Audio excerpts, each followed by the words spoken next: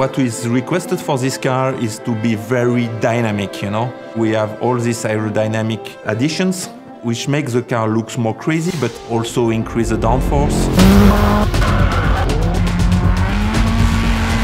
It takes elements of things that we've developed over many, many years in rallycross. It ended up going way far away from a rallycross car. The big thing is that we have no rule. We are completely open in terms of creativity.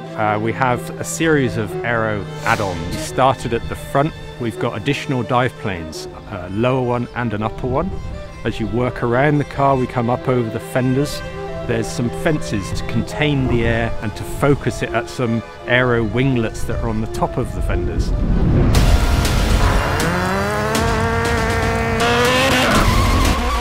Down the sides of the fenders there's also additional aero winglets.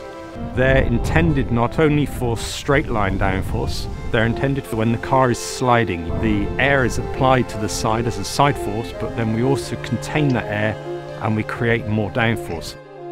We created a 40% scale accurate vehicle. It had everything. It had working suspension, steering. That goes into a wind tunnel, which has a moving surface to simulate the road underneath. So you can replicate in great detail the car sliding at different angles, acceleration and braking movements, and then also the final one is for the car to actually be lifted up so that the wheels are fully dropped out to simulate what is it going to do during flight.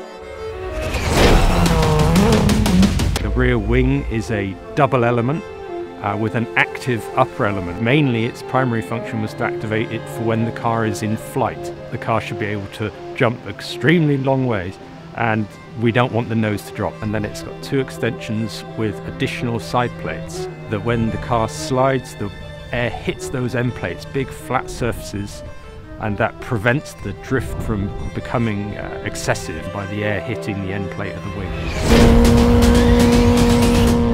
Underneath the car, everything is flat except for the diffuser, so which helps to not disturb the airflow underneath the car. It was part of the design brief. People wanted it to look like it was doing 1,000 miles an hour when it sat still.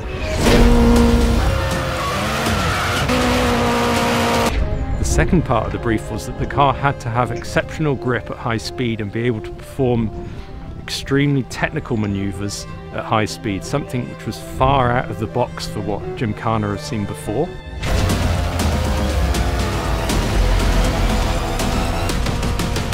The two together combined created the package that we see on the car now.